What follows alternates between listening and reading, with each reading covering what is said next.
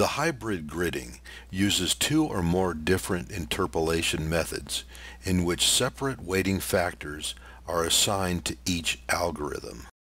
This program will create one grid for each of the selected algorithms using the settings within the Algorithms menu tab.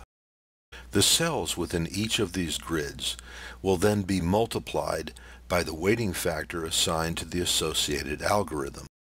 These weighted grids will then be added together.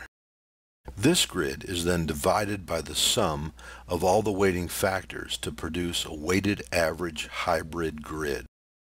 Please note that the weighting factors can be arbitrary. For example, they don't have to add up to 100%. In the previous example, we could have given kriging a weight of 3 and triangulation a weight of 1 and come up with the same results.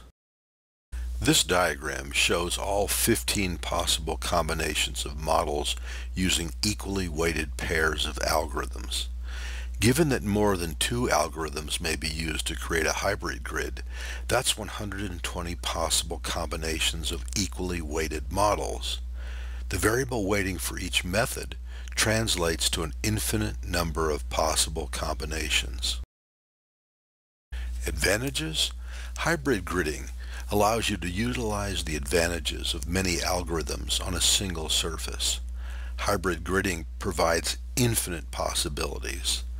The main disadvantage is that if there's a problem with a particular method, it'll be magnified if it's weighted highly.